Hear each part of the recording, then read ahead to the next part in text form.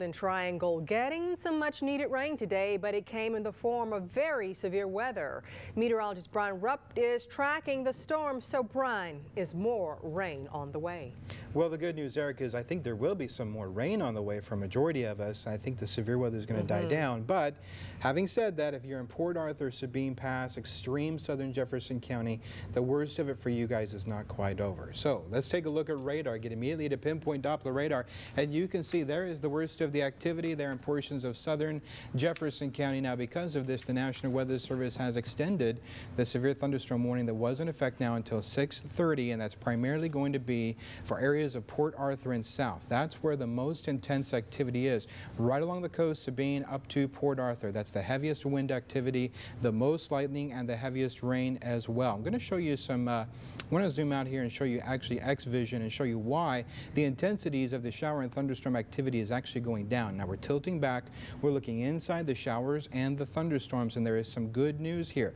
On the front of the storms, they're only about 30,000 feet tall. Now that is much better than we had earlier when these storms were about 60,000 feet tall. As I move this back, you can see 20, 30, 40,000 all the way back to Beaumont, and then it just completely falls apart and goes back to some normal rain. So the worst is from Beaumont forward to about the Sabine Pass area. I also want to show you here on X-Vision, there's a little bit of tilting here on the west side out towards Chambers and Liberty County. This storm could be in the process of collapsing.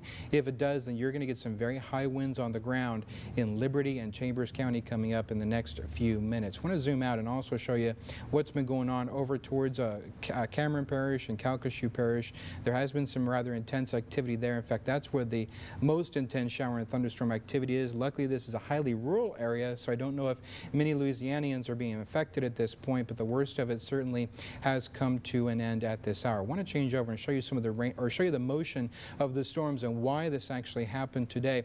Actually started earlier today up just north of Jasper as a large thunderstorm complex formed in this region right here, and then pressed off to the south and to the east, which, as you can see, has happened at this point. Now back up towards Jasper and the Newton area, very quiet. Things are dying down rather quickly, so I think that's going to be the trend as we go through the evenings. I want to explain, though, Erica, what actually happened earlier today, because many people gave us phone calls. You even noticed, you said, Brian, the winds, the rain is just phenomenal. It's so getting what pretty happened? bad out there, Storm formed, and then it collapsed on itself. It's almost like dropping a bowling ball, and that's why we had such extreme winds on the ground. But I think, as I said, the worst is almost over. Oh, that's good news. But next in the path of the storm, did you say Sabine Pass? Sabine Pass, okay. Port Arthur, and then it'll die down. And we'll talk about, if we have the opportunity in a few minutes, for this to happen again tomorrow. Okay, thanks, Brian.